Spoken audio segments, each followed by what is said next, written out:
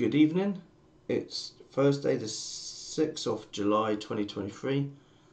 This is my trade review for today, and on my screen at the moment is the hourly ES or MES chart, and what we're looking at is the last 2 days. You can see in the post market last night we had a bit of a sell-off during the Asian market, I presume, and then this morning from 3 AM or 8 AM our time, which is when the UK market is open, we had this area of consolidation on the hourly, and it was a good area of consolidation, an area I was watching because I wanted to catch the breakdown, probably looking for the break and retest down, and but I was watching that area and I took my eye off it for about half an hour this morning, and then we saw this big move down. Let's go on to the, I'll come back to this in a second because I wanted to point something out on the 5-minute chart. Just go back to the pre-market here, perfect. So we had this area consolidation where it was just going sideways, and then this is the interesting bit, we saw this area here pulling up and we're getting slight increased volume, and then we got this red bar down which took out the last 20 minutes, and that was on an increased volume bar, and then we saw this sell-off on increasing volume, which shows there's weakness in the market. And what I really want to see was, in fact, if you look, there was a retest, it broke down, it pulled back, and that was going to be my entry, but I missed it. That was probably me getting my lunch. So my lunch made me miss something, but that's fine. And you can see what happened there. It put in this great GBI or pullback if you want to catch it there, and it just sold off. And it sold off quite significantly before the market opened, which was here. And so my plan today was to catch it's already broken the area. I wanted to get it on the rebound, on the retest up here, and so that was my first goal, to catch the market there and then short it back down again. And as you can see from the chart, that never happened. I had another area in my Discord channel, and it was a higher risk, wait for confirmation bounce off of 44.40.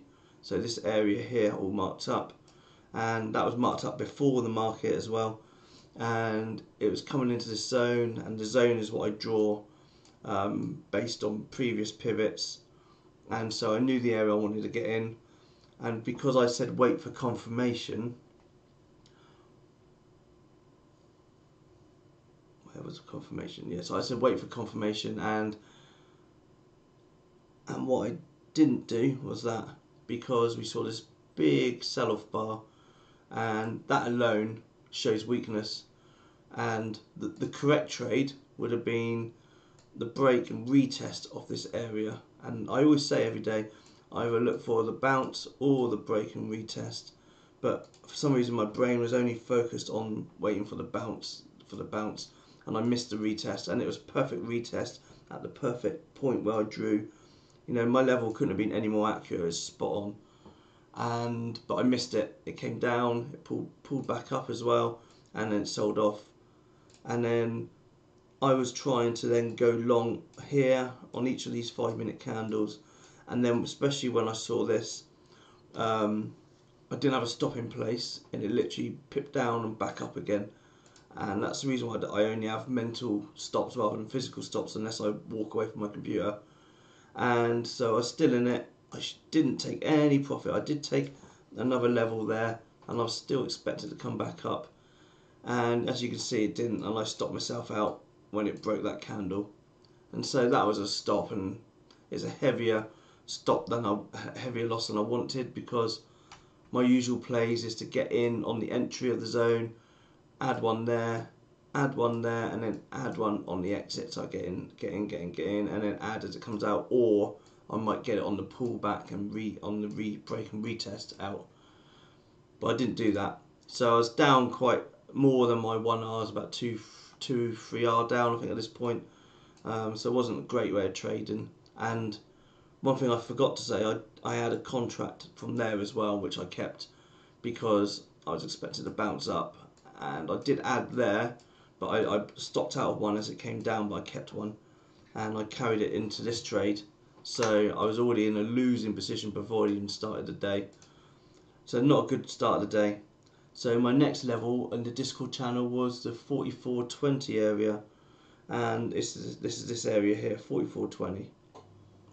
So this time, even though it just sort of sold straight through, we had this big bar, and it was really obvious that this was a big selling area, and we had higher levels of volume here.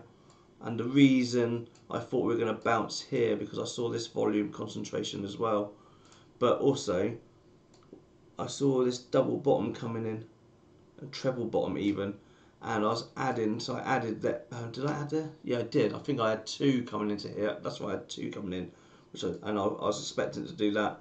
So I stopped out there and I added another one back there.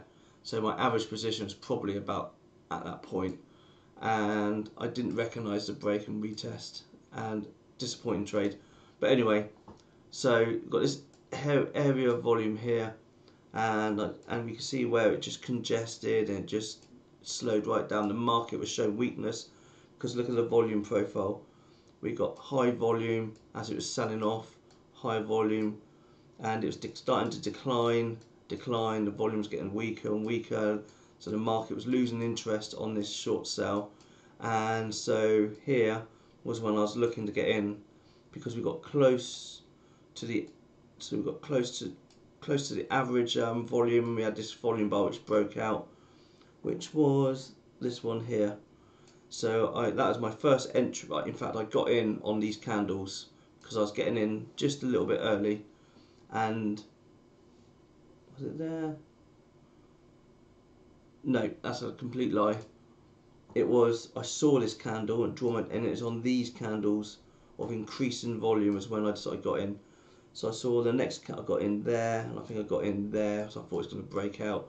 And then I got in there, and then as I saw increasing volume, I added again just there. So I was in a full position now, and ready for this run up. And it was a good run up, and it was perfect because I was reading the volume as well. So I was always watching the previous candle, and it was this area where I added because I knew the volume was, the interest by the buyers was getting more because I saw the volume increasing. So I held and I saw this big volume bar, and I did panic sell, sold a contract there, and I still held, and that was a great RBI there. I think Ron in the Discord room also took a 2-minute RBI, and that was about here. That was a great entry, and that was, I took the same area, but mine was based on the volume because I saw the increased volume. And then I came out there and I held a runner, and I held it through the VWAP, which is quite painful because it just sat along. And I should have got out there, and I originally wanted to get out there because of this volume profile. And you can see it's an area where it stopped, where it was support originally. Now this area is the ceiling or resistance, and my mind, my brain said get out there, but for some reason my emotion said no, I want to hold it and get out up here somewhere.